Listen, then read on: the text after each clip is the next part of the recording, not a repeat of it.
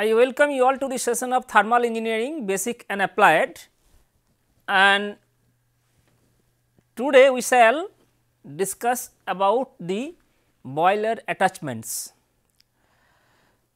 If we try to recall, in the last two classes we have discussed about the fire tube and water tube boilers, and we have seen the working principle, rather the operation of the boiler. In particular, since boilers are used to generate steam, we had identified two different streams, rather flow path. One is this rather cycles, steam water cycle, another one is the coal and the combustion or products of the combustion cycle. In the context of the boiler attachments, we shall be discussing again, rather we shall try to group those components into two different categories. One is known as mounting, another is known as accessories. So, if we try to write boiler attachment,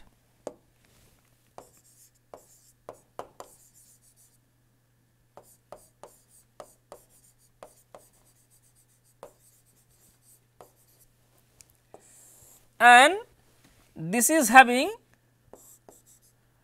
mountings, sub classifications, that is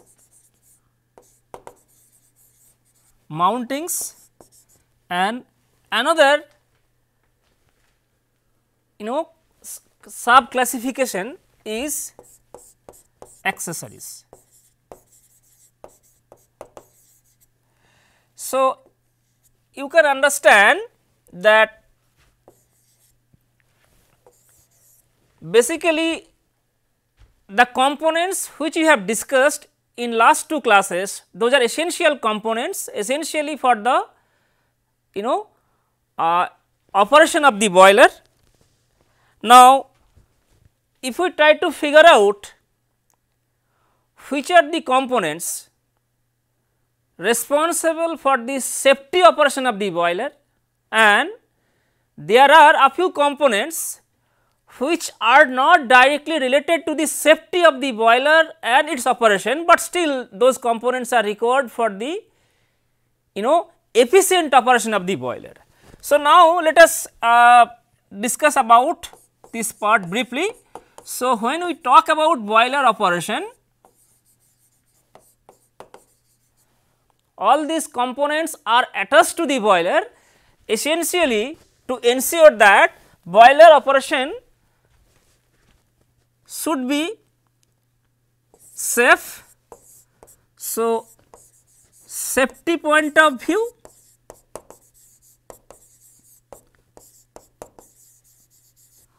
a few components will be needed, while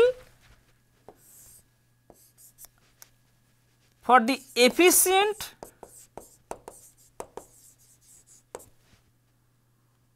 operation of the boiler, we also will be required a few components. Mountings,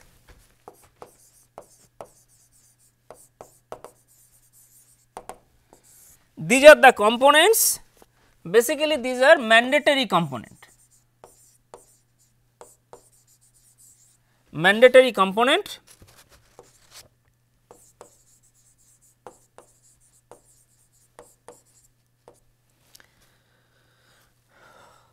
for boiler operation.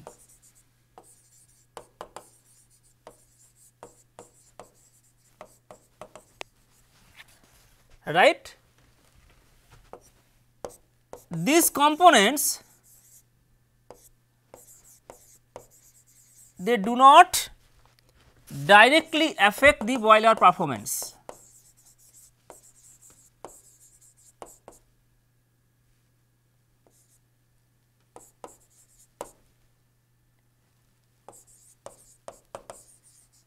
boiler performance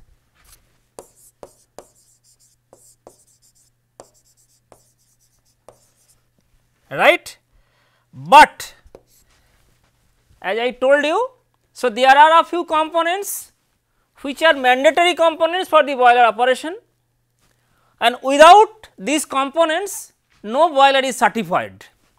So, mountings, no boiler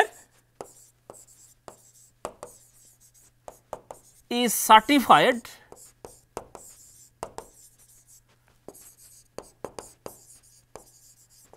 without mountings.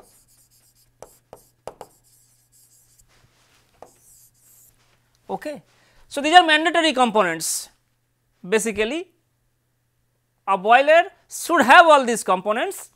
They do not directly affect the boiler performance, but basically these components are used for boiler and its operator safety. Example, water level indicator,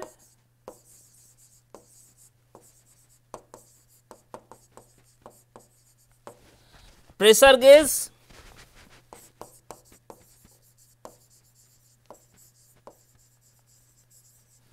right, feed check valve,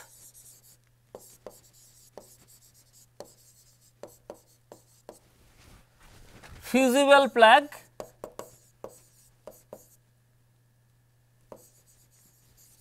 etc. So, these are the mountings. One important thing is, though someone may argue that since these components are not needed, because these components may not be needed because they do not directly affect the boiler performance, but still these are required, because this point is very important, because we need to ensure that safety of the boiler as well as the operator of the boiler should prevail. So, while boiler is in operation, and to ensure that mountings are mandatory and no boiler is certified without mountings. Next, we are going to discuss about accessories.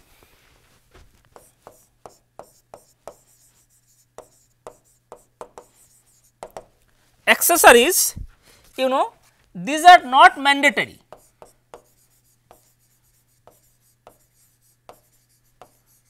Component. Okay. But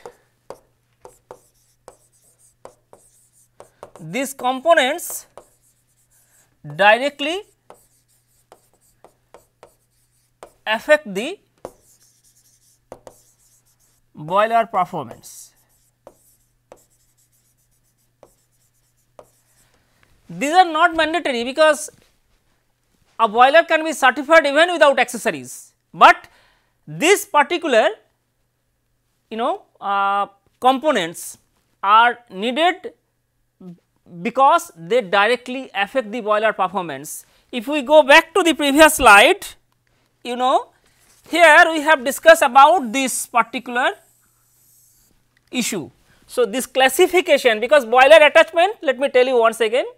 So, these are the components which are attached to the boiler, and that we have seen when we have discussed about the fire tube and water tube boilers.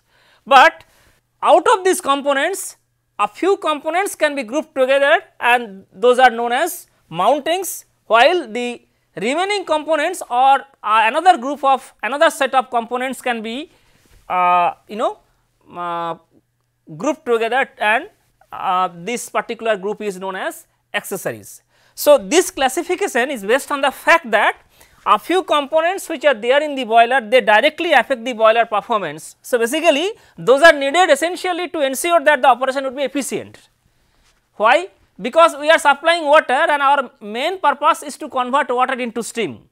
In particular, if we try to recall the thermodynamic cycles that we have studied, we should try to get superheated steam from the boiler, right.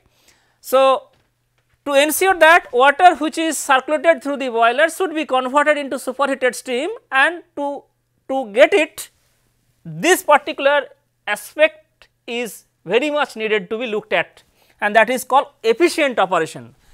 While safety operation is also important, because you know boilers are normally operated at a high pressure, and at that pressure, because boiler is essentially a kind of closed vessel type, to ensure the safety of the boiler, most importantly the boiler operator, a few groups, a few components are attached to the boiler, and those are known as mountings.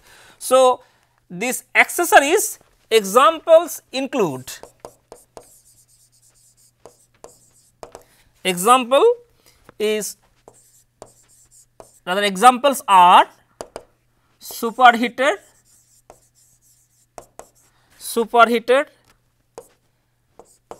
reheater, economizer,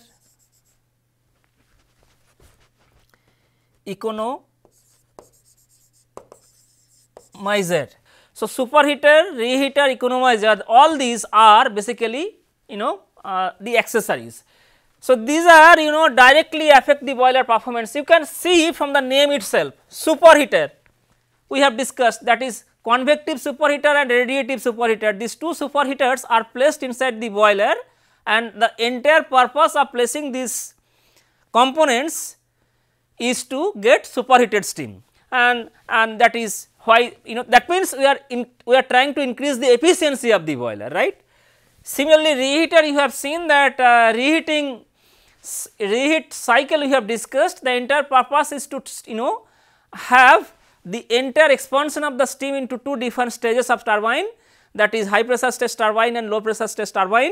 So, after doing some amount of work, steam is taken again into the boiler, and the steam is allowed to pass through the reheating coil, so that steam temperature is again increased and it is again taken to the low pressure stage turbine. So, the reheater is again another accessories which is needed to increase the efficiency of the cycle.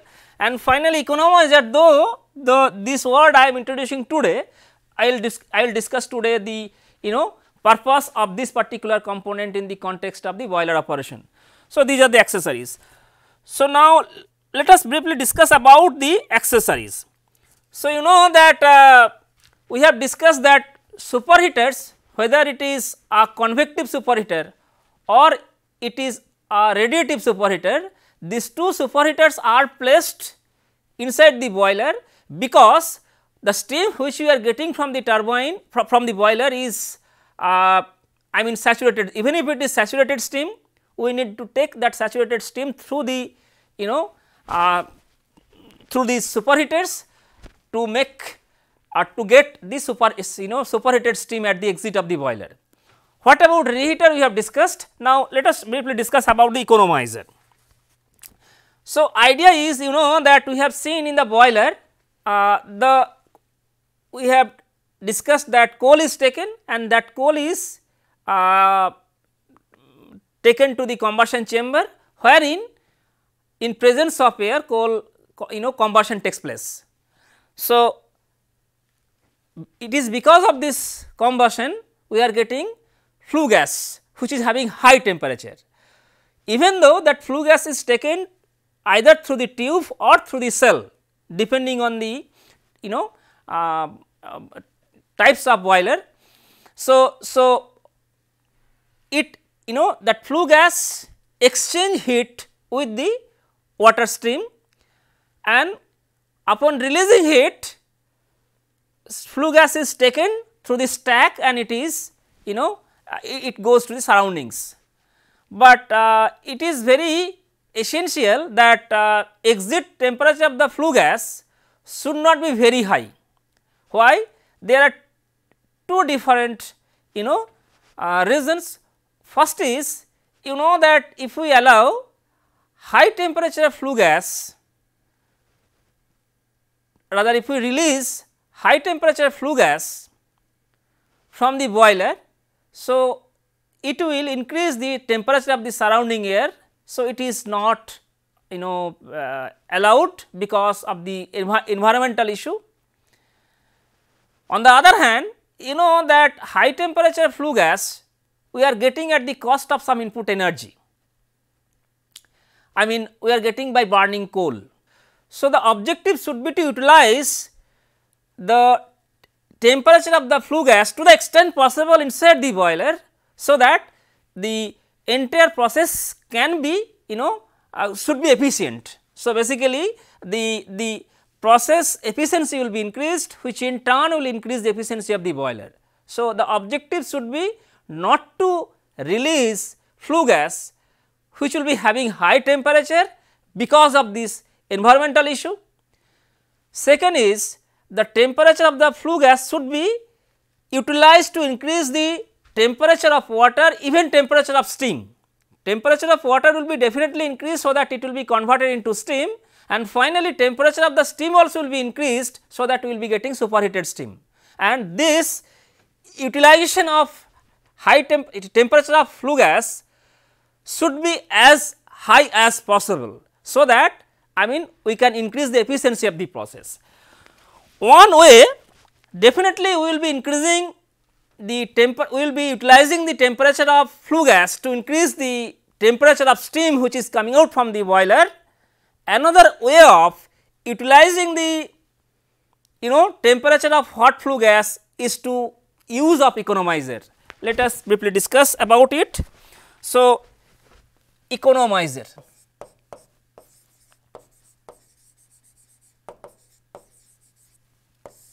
This is again a device, basically a type of heat exchanger you can say, and the entire purpose of this heat device is to increase. So, if we try to draw the TS plane, so we can see that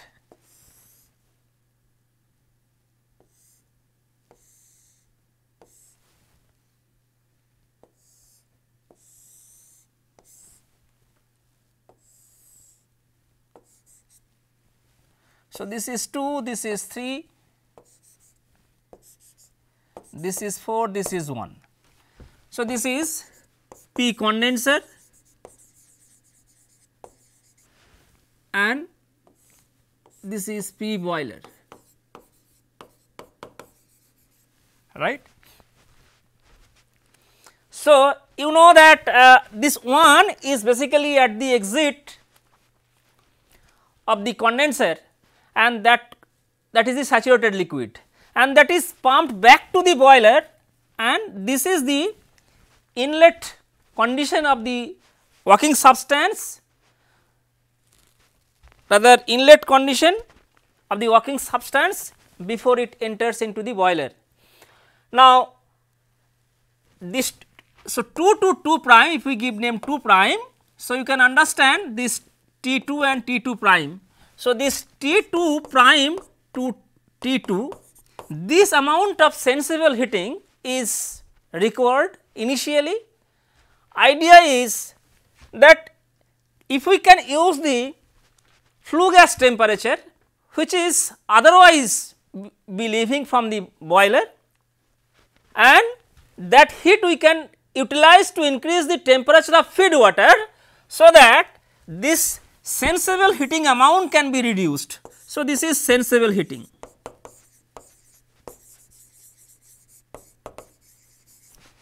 So, basically idea is, so this is the hot flue gas, and we also can take another stream, that is feed water. So, these two streams, whether these two streams will be taken following the counter flow arrangement or parallel flow arrangement, that is again an important issue, but the main idea is to utilize the temperature of hot flue gas, and that temperature will be taken by the feed water, so that we can increase the feed water temperature from 2 to say 2 double prime, and that is done by using another device which is known as economizer. So, economizer is again a type of heat exchanger in which these two streams are allowed to pass either following counter flow arrangement or parallel flow arrangement, that is depending on the requirement, but the main purpose is to utilize the temperature of hot flue gas which is leaving from the boiler, and taking that heat, our objective should be to increase the temperature of feed water before it enters into the boiler. So, if we can increase the temperature say now up to 2 prime before it enters into the boiler, then perhaps the sensible heating will be now T2 prime to T2.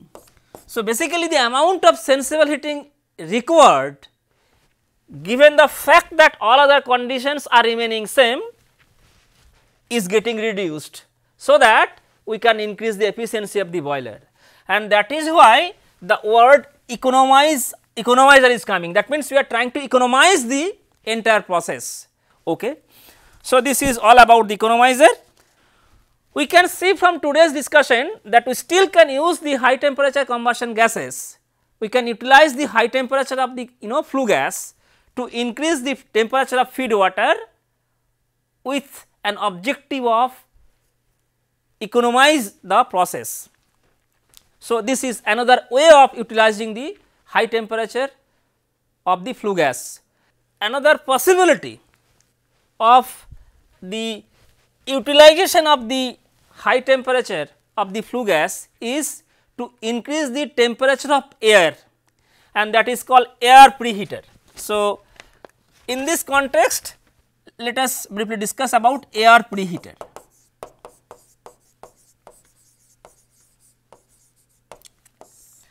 So, air preheater, you know that air is essential for the combustion of the coal. So, when coal is taken inside the boiler, we also need to have arrangement so that sufficient air will be allowed to go therein to have efficient combustion. And when air is taken for the air combustion, for the combustion of coal, air is preheated again by having one arrangement. So, this is hot flue gas and this is air. So, the temperature from the hot flue gas will be utilized to increase the temperature of air, so that that heated air can be now taken for the combustion of coal. Using this process, the efficiency, the combustion efficiency will be increased. So, this is another way of utilizing the temperature of hot flue gas before it goes out from the boiler. So, these are the cases basically so basically this preheated air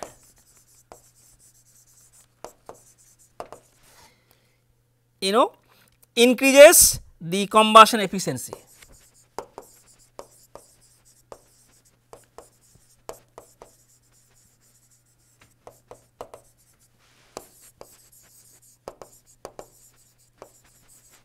Okay. By how? You know that if we supply preheated air for the combustion of coal, then the moisture content of the coal should be, the moisture which is there in the coal will be taken by this heat or high temperature air, so that the combustion process, the overall efficiency of the combustion process will increase, and that is how this is this particular process works.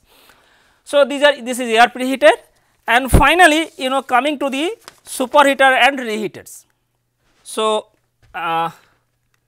coming to the superheaters and reheaters.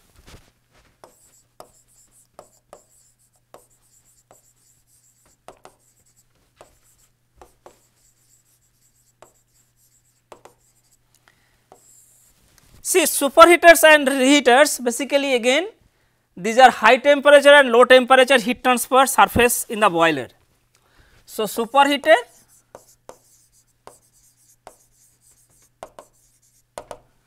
these are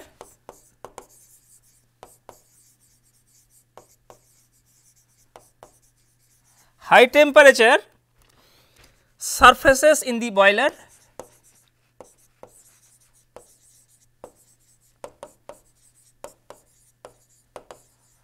and reheaters these are the low temperature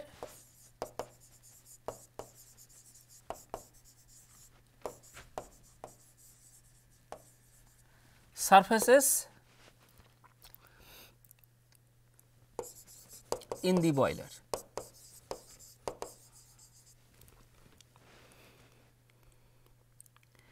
So, now these reheaters are not very low temperature.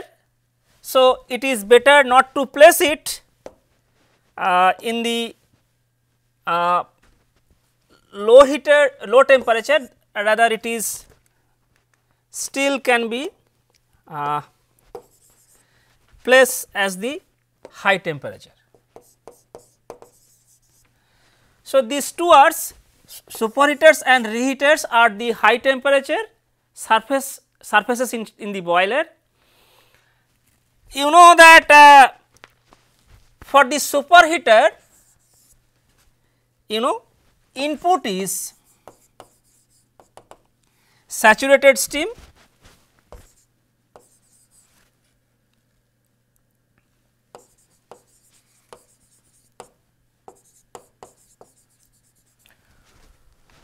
whether it is dry saturated steam or wet saturated steam, but output is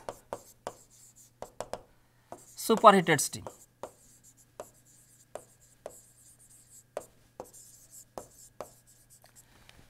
For the reheaters as well, you know that if we try to recall, after doing some work, steam is taken to the boiler and steam is allowed to pass through the reheating coil. So, input is again saturated steam,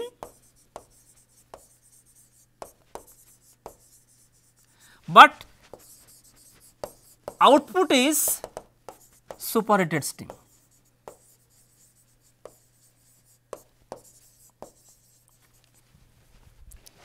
Okay. So, basically you know for the reheater the saturated steam is taken from the turbine. So, this is the difference, you know, steam comes from turbine. Okay. But here steam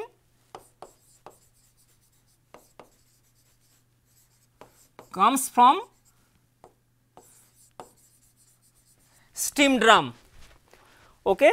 And finally, you know this economizer that we have discussed in the last slide, this is you know low temperature surfaces.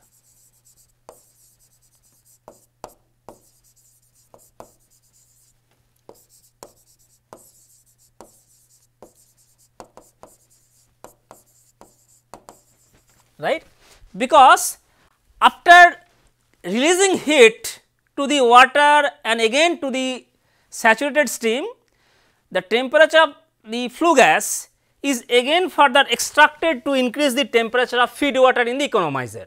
And so, you can understand the temperature. So, superheater is again a type of heat exchanger, reheater is also heat exchanger, economizer is also a surface heat exchanger. So, but the temperature at which these devices are you know working is not same. So, superheaters and reheaters are basically high temperature surfaces and economizer is the low temperature surfaces in the boiler. Okay. Now, basically all these are attachments. We shall be now discussing about the superheaters, because you know superheaters play a crucial role for the I can say the overall efficiency of the plant, because the entire objective to get the superheated steam. But before going to discuss about the classification of superheated and also their arrangement, let us also briefly discuss about another two different types of attachment, that is called regenerative heaters.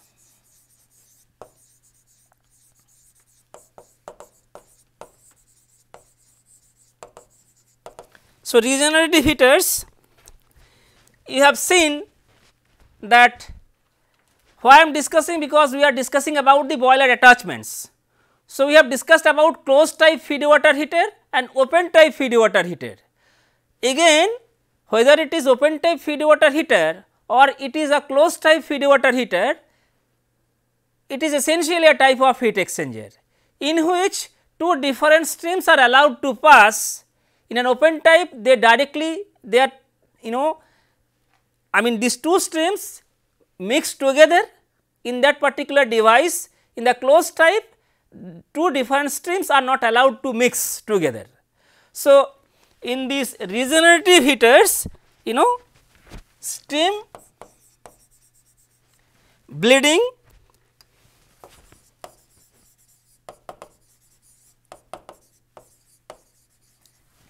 is done from turbine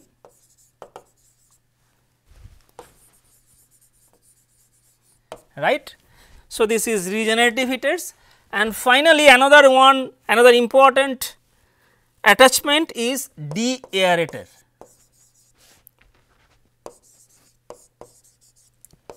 Deaerator. Now, I am first time introducing this word deaerator. You can understand from the name itself, to deaerate. So, to remove air. To remove air from where? So, deaerator, these are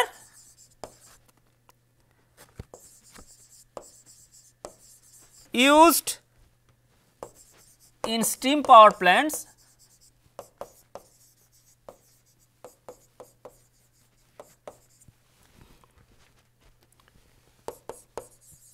these devices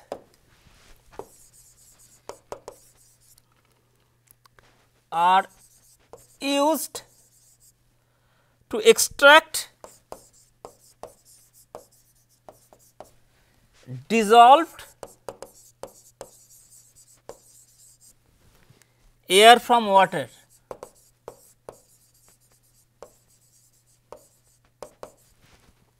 Okay. And this deaerator is classified into two different categories. One is called primary deaerator, another type is called secondary deaerator. Okay. So, primary deaerator, you know that we have discussed in the condenser, we are taking air, we are taking coolant, right. So, this and condenser are operated at a pressure which is less than the atmospheric pressure. So, chances are there of having air leakage into the condenser. If air leaks into the condenser and if it mix with the condensate, so is this deteriorate the condenser performance. I shall be discussing in one of the classes of this particular course, but this dissolved air should be removed from the condenser, otherwise chances are there that in the condenser heat transfer rate will be affected, and if the dissolved air is again pumped back to the boiler, you know that air will try to create another problem from the operational point of view. So, basically you know that primary deaerators are used in condenser. So, primary deaerator used to remove air, used to extract air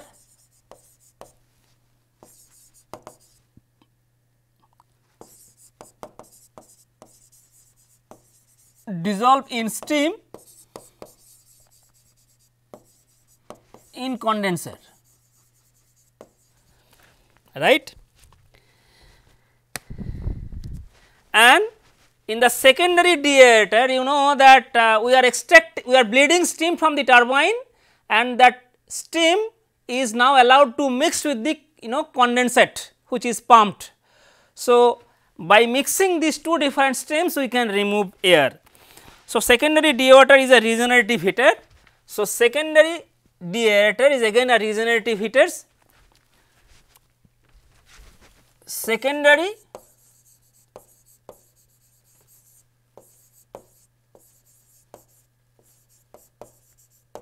this is basically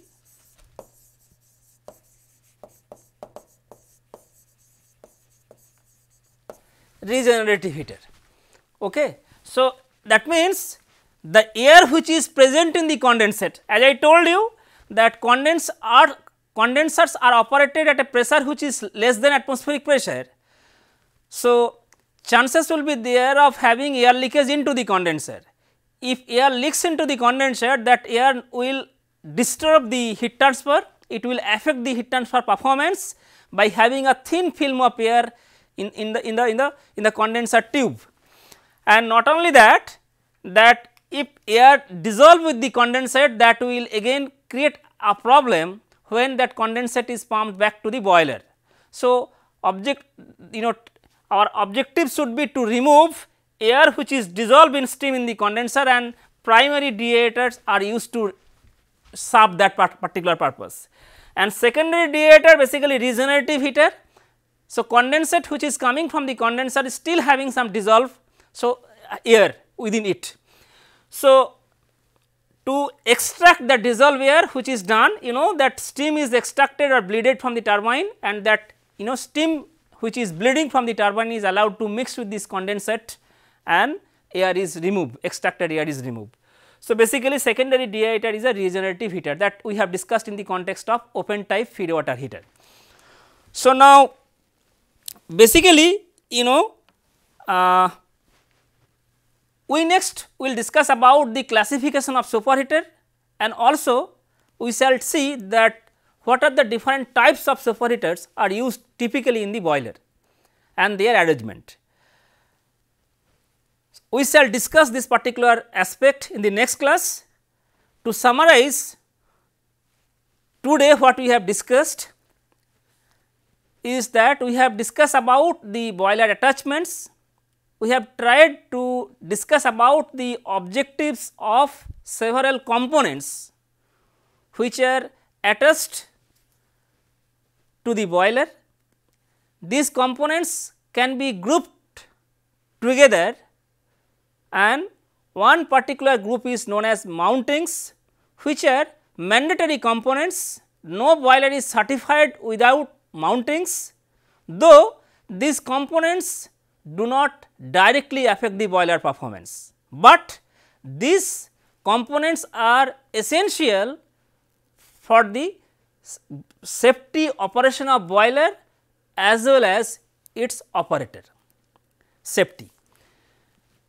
Another components, a few components can be grouped together, and this particular group is known as accessories.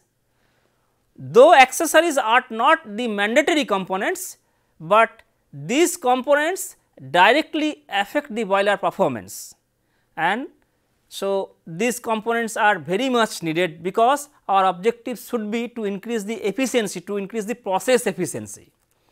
Then we have discussed about the accessories like superheaters and reheaters.